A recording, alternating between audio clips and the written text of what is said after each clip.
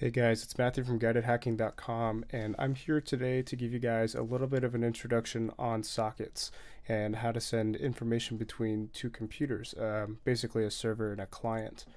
A lot of people don't quite understand how important, and especially in game hacking, the knowledge of sockets and the communication between two computers is. So today I'm here to give you guys a little bit of an introduction. Let's get started. Alright, so go ahead and open up Visual Studio. I'm going to be using Visual Studio 2017 for this project. We're going to be creating an empty Visual C++ project. I'm just going to call this socket tut. As far as the project's properties are concerned, if you're using Visual Studio 2017, it should be already set. But if you're not, go ahead and make sure your character set is set to multi-byte. Alright, once you're here, just go ahead and create your main file. I'm just going to keep it simple and call it main.cpp. Perfect. So I'm going to go ahead and define, there's a couple of compiler flags that basically allow us to use some of the deprecated, or what Windows considers an unsecure function. And to do that, to access those, you got to define a couple things, if I can spell here. Winsock deprecated no warnings, and we're also going to define CRT secure no warnings. Perfect. Also, I know I'm not going to really need to do any debugging, so I'm just going to set that to release mode. We're going to have pragma comment here and add the proper library, which is going to be ws2_32.lib for Winsock.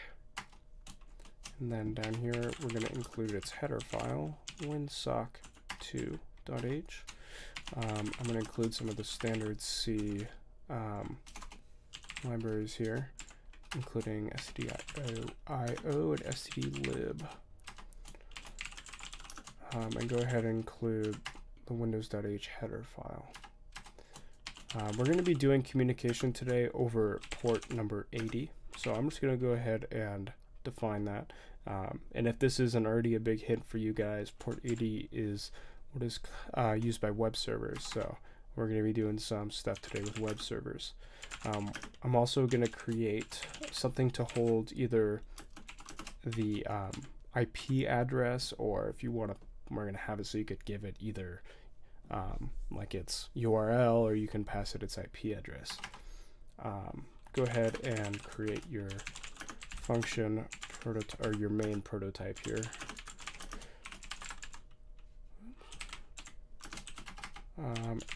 Exit process, exit success.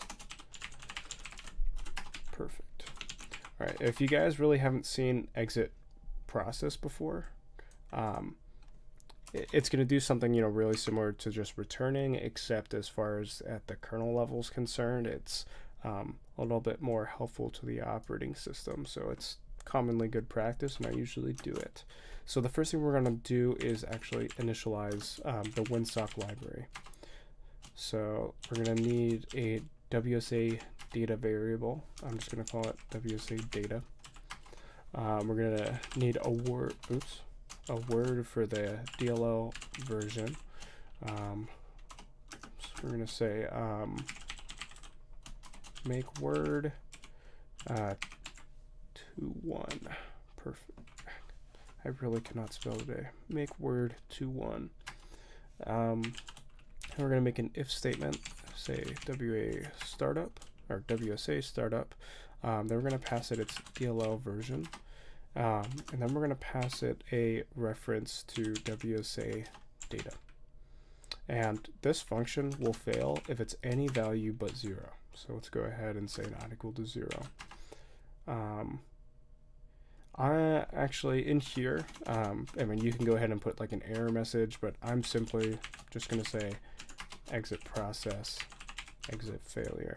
For you guys, I'd recommend putting an actual error message, but for time's sake, I'm just going to do that. Next thing we're going to want to do is actually create the socket. So I'm going to just comment say create socket, and the socket is what you can think of like a handle, or if you're a Linux fan, file descriptor in your standard C. But it's what sockets are used for is at a low level the communication between two different machines over a network. So this will just pass us a file descriptor, this function we're going to use, to a socket that we define with certain parameters that we want to give it. So that function is just going to be socket, and the first thing we want to do is pass it the family AF inet, and that basically says, hey, we want to communicate over the internet in basic terms. And then the next one is going to be sock stream. This is going to basically say, hey, we want to stream over TCP. And for protocol, we can just pass 0.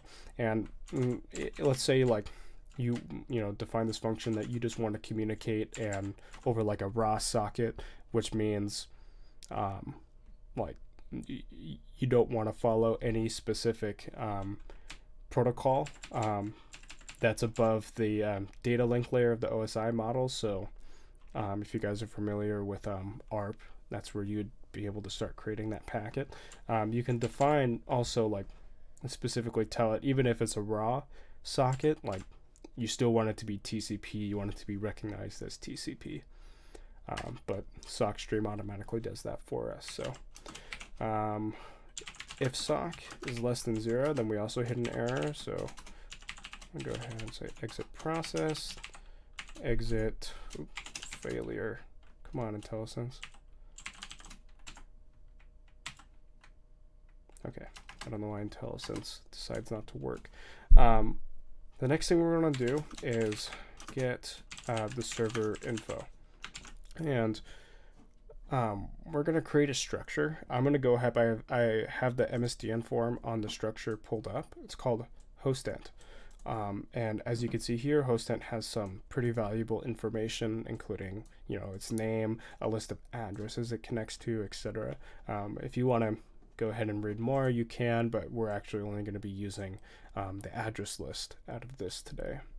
So let's go ahead and create that. I'm going to create a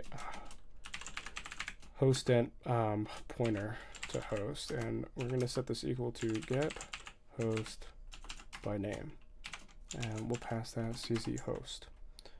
And then after this, I'm going to go ahead and 0 out the struct. Actually, no, that would be stupid. I wouldn't do that. I'm actually, yeah, I don't need to, because I'm not going to be using it for a different, more advanced thing where sometimes I would 0 it out before. Go ahead and just do a comparison here. Null pointer, exit process, exit failure. Perfect. The next one, we're going to want to actually define some server info. So I have another thing pulled up here.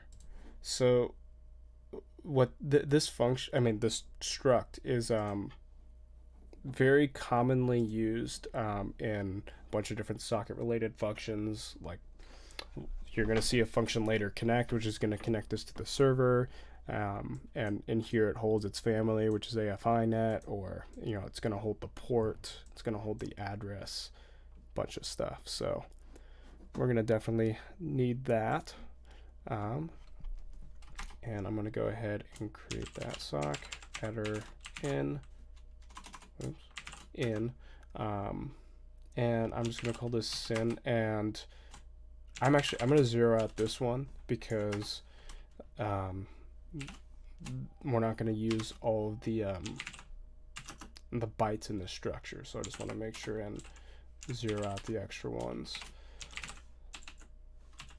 Perfect. And the first thing we're going to define is the port, and normally, like if I were to pass it just, the port value of 80, it's going to be in little endian, but network byte order requires it to be in big endian. So the function htons converts that. Oops, I'll pass it port. Perfect. Then we're going to want to say that the family is AFINet, just like we stated in our socket function. And I'm going to go ahead and use the memcopy function for the address. We're going to pass the address of sin adder, and this gets a little weird. I don't know why there's multiple structures inside this, but basically follow down the chain until you find s adder.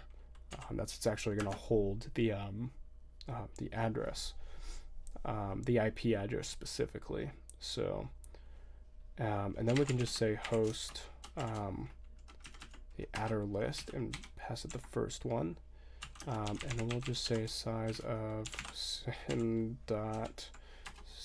adder s adder. Perfect. And that should be all that we need for the server information. So the next thing we're going to do is connect to server. So I'm going to say if connect, it's going to take a socket descriptor. We're going to pass it. If you can see here, it requires a sock adder structure. So I'm going to typecast sock adder pointer and pass it a reference to sin. Perfect. And the length is just going to be size of sin. Perfect. And this is also successful on only the value of 0. So we're just going to want to make sure to do some error checking here.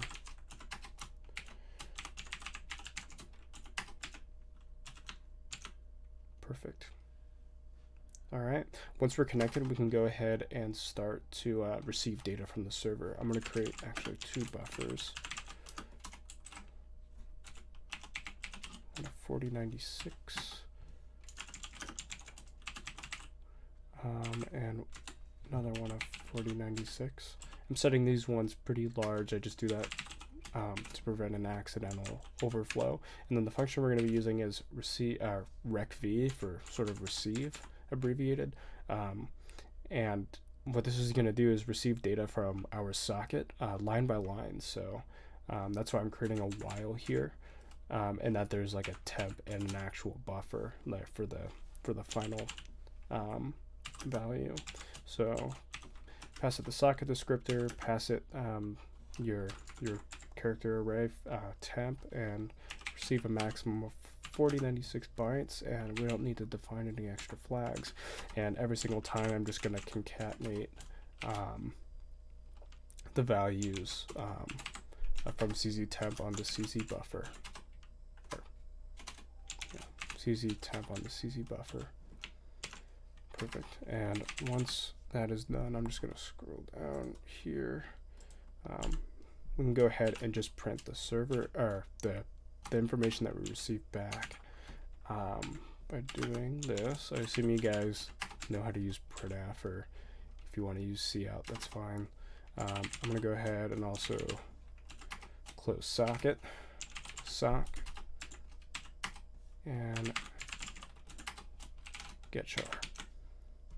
Perfect. And this should be complete by now. Besides, we can now enter in a host address to test this. So I am just gonna test this on Google.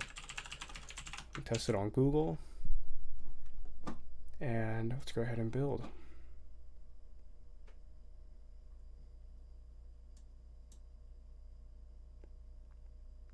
And nothing. So I am an idiot, and I forgot to actually send the information to the server. So it's trying to receive something, but we did not send any information yet. So the servers, the web servers, communicate over HTTP, which is a protocol above TCP. And there's a couple different types of requests. For example, you have a head request or a get request. We're going to use the head request, and what it's going to do when we use this head request is it's going to send us back information on the server. So we're just going to go ahead. The actual message is this. Perfect. So that's the actual information that we're going to be sending, and it's clear text, so we can send it like this. Then we're going to say if not, then the function send. Pass it the socket descriptor. Pass it message. Pass it the string length of CZ message. Give it 0. And then, oops, I don't need to do brackets. We can just go ahead and say exit process, exit failure. Perfect. I'm just going to look over one time, make sure I didn't get any errors here. Looks good to me. I'm going to go ahead and test it. And as you can see, it worked. It sent us back a bunch of information. We can see, you know, what type of server it is. We can see what some of the information on its XSS protection. So yeah, that's pretty much it. And the reason I'm covering this, some of this network stuff here, is because when, for example, in MMO games, you see this a lot, is it sends, the client sends its player info in a packet back to, you know, the main game server, which this can be useful. For example, if I set up like a proxy, we can use a salt cube, for example. When it's communicating to the server, the player's position, we should probably want it, maybe we could try attacking by just modifying the packet instead of infecting the actual game's memory.